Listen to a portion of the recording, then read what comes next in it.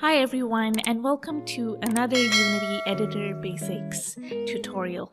And in this tutorial we're going to be talking about the window option, which is in the menu bar right up here. So we've talked about all these other options: file, edit, assets, game object, and so on, and now we're going to be talking about window. So when we click on window, there is a drop-down menu with all these other options that are presented to us, and the first one is panels. Now the panels option will allow you to view all these panels which are normally displayed in the game editor.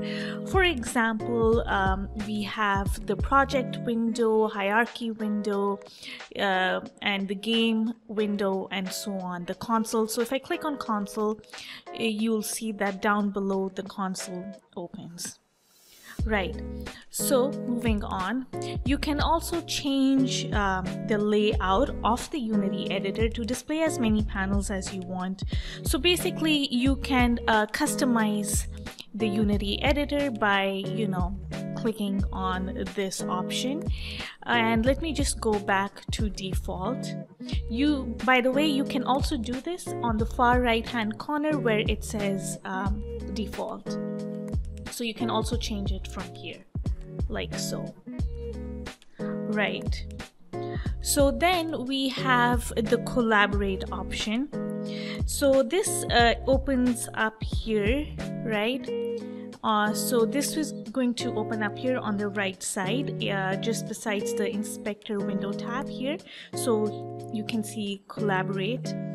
And what it's going to do is that it's going to allow you to collaborate with your team members using something called Unity Collab.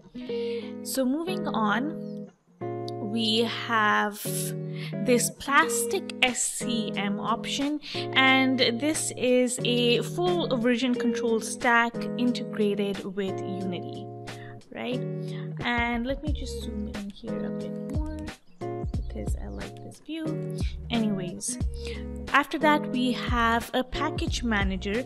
So the package manager option is going to open up the package manager window where you can add and basically remove packages from. So let me go ahead and close this window. Right.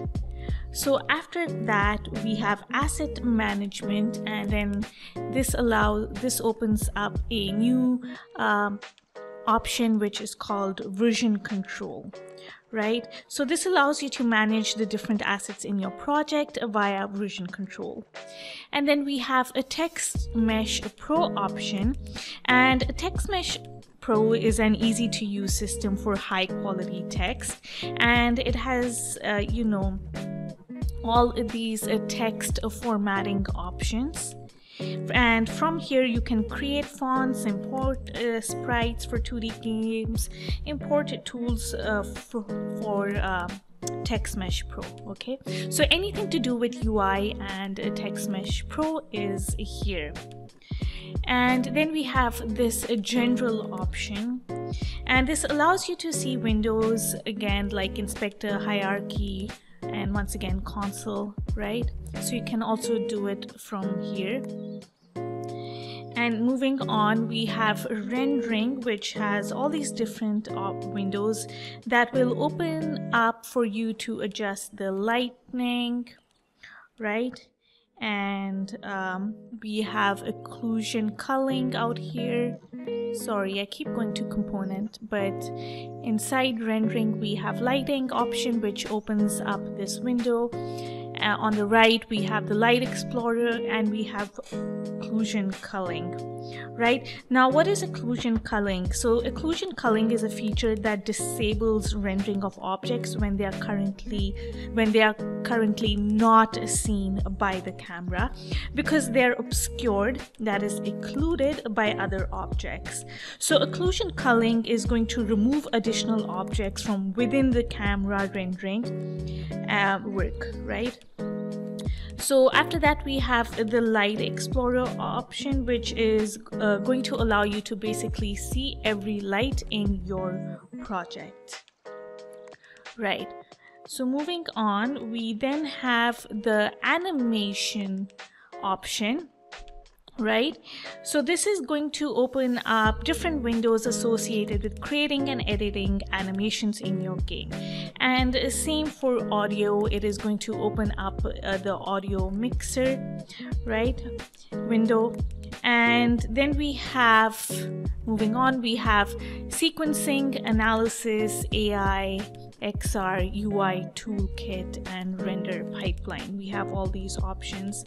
So basically you're going to see XR and render pipeline if you're working in some URP project and you're working with VR, right? Normally you're just going to see sequencing, analysis, AI, and UI toolkit. Okay, so sequencing option out here, right? Now what this does is that it's going to open up a timeline window. Okay, so it's going to open up a timeline window, which is going to basically let you make a cinematic sequence. So you can make cinematic sequences like, you know, in movies. Then we have this. After that, moving on, we have the AI option, which has navigation. So the navigation window, so let me close this, and now you can see the navigation window on the right side. So the navigation window will allow you to open and manage any nav meshes that you have in your game. So when we do AI patrolling, right, we have an AI agent just patrolling the scene intelligently. We use a nav mesh, and basically we can edit the nav mesh here by going to AI option and then navigation, right? So what is this analysis option, which is pretty useful, right? So as a beginner, you might not think about optimizing your game, analyzing it, but moving on, it is something that you should think about. So the analysis option lets you analyze your game. Now, when you make an application in Unity, it's important that you analyze and debug your game so that it runs correctly on all intended platforms, right? So we have out here profiler, frame debugger, physics debugger.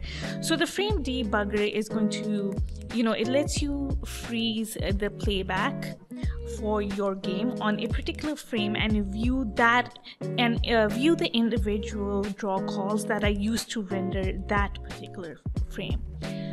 And after that, we have the physics debugger, right? So the physics debugger allows you to inspect colliders and physics in your game. And we also have then this Unity profiler, and out here you can see that it's a tool that you can use to get some performance information about your game. And lastly, we have a UI toolkit option, which allows you to access a collection of features, functionality, resources, and other tools, basically for developing user interfaces, right? So that's all for the window option. And moving on, we will discuss help. So if you like this video, found it useful, go ahead and click like and subscribe.